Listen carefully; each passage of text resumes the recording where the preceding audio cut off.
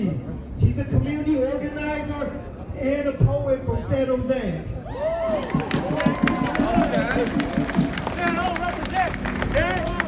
Good afternoon. I'm like going to the heights, so forgive me. My name is Lindsay Leon. I was born and raised in San Jose. I'm a second generation Chinese American father from East Palo Alto and a white mother from San Jose, and this is how it turns out.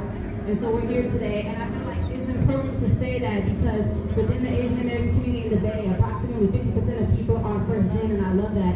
And there's people like myself that have been here building community, and it's important for us to be here to acknowledge that hate crimes and racism and violence happen in the Asian American community. And it's also important for us to be activated and realize that that narrative that was sold to whatever part of our family decided to come to this country about you pull yourself up by your bootstraps is not a real thing. And our families, they sacrificed so much for us to be here. My grandfather came here when it was illegal for Chinese immigrants to come here.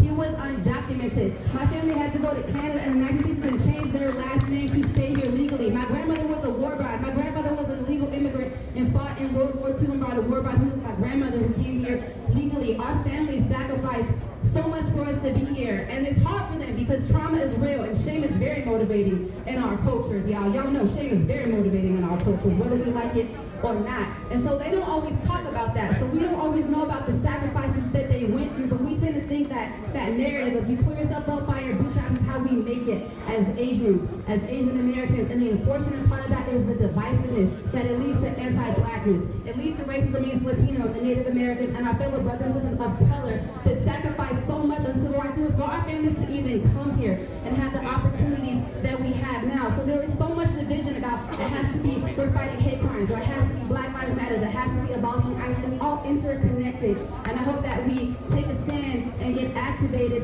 and realize that it's okay to talk about the trauma that happened in our families. It's okay that there's things that we're ashamed about, and find ways to accept that in our cultures and find words for love and apologies that don't always exist verbally and the ways that our cultures function. As Asian Americans, feel that it's okay that we don't always know how to support fellow people of color, but that we're willing to learn, that we're willing to be here and do better and get active. I seen a statistic the other day that less than half of Asian Americans who are eligible to vote in any election. And we tend to play the identity politics of like, oh, this person is Asian, they're running for office, so they think like me. And that's not always the case. And we're putting people that hurt us, we're putting people in office that hurt fellow people of color and wonder why there's division and why people don't get along because we're not always active. And to be honest, I don't know why we're scared to vote, but we've been scared to vote, we've been scared to take a stand, but we want to get mad. As an example, I'm from San Jose, so Evan Lowe is a state assembly person who is fourth generation Chinese American. He is my homie.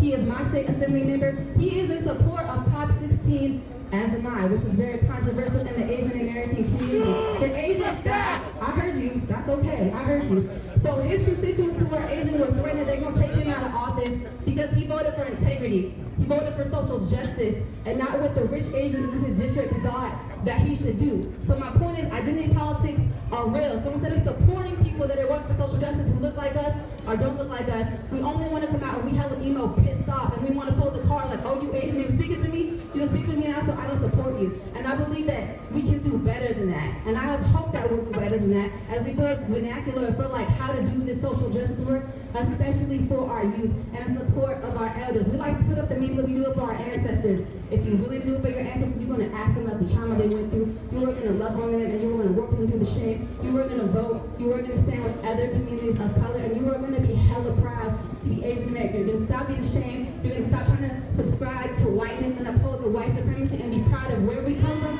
our food, our language. We're going to stop disrespecting each other as Asian Americans. They're the brown Asians, they're the frogs, they're the jungle Asians, they're the rich Asians. Because to everybody else outside of our community, we're all the same. So we need to build that pan-Asian identity and be proud of that whole Asian diaspora. People who look like us, who don't look like us, but are identified as that as such. I believe that we have the opportunity to make a difference. Yeah, people are bringing about Prop 16. I can't really be here to tell you why to vote on it, but it is a social justice issue. It is not going to hurt you as an Asian American. It's going to support you. Historically, in the public sector jobs, which is one of the things that affirmative action deals with, those of us who look like us are not promoted to management. And affirmative action is one of those key things that will help us get to the higher levels, have more financial stability for our families, and more of a say in politics and things that affect us. So please stop saying that you're against it. I know you have that right to vote. That is your right. You don't have to agree with me. I'm Asian American. I'm for affirmative action. I'm about supporting our elders. I'm about supporting us getting activated. I'm pro-Black Lives Matter. I'm pro-abolishing ICE. We have so much work to do, y'all. We're in the season finale of 2020, and I believe in us. I love y'all. Thank you for having me. Before I go, we have a young man. CS and his family would like to do a symbolic act of releasing some doves in support of fighting against hate crimes and supporting the Asian American community. So I want to welcome him and his family up, and they're going to release some doves right now.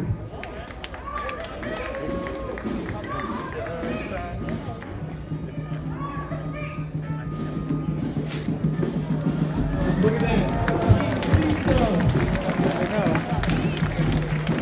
We all know that doves represent peace. But until there's justice and equality, there's no peace. And sometimes we gotta fight for peace.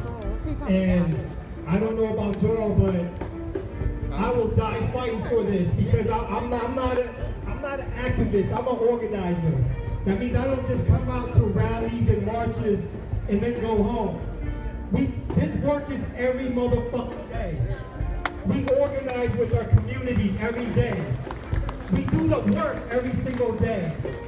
You know, it's not about photo ops, it's not about being on TV, it's not about the fame or recognition. The real work is every single day.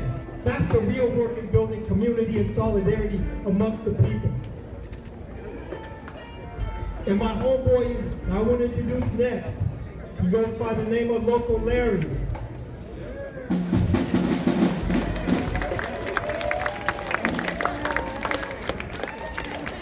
That's a nickname, don't call me that. Hey, I want to let y'all know I am proud that y'all are proud to be Asian. Seriously, I am. It's beautiful to see this. And before I start my speech or whatever they want me to do, I want to say without women, there is no revolution.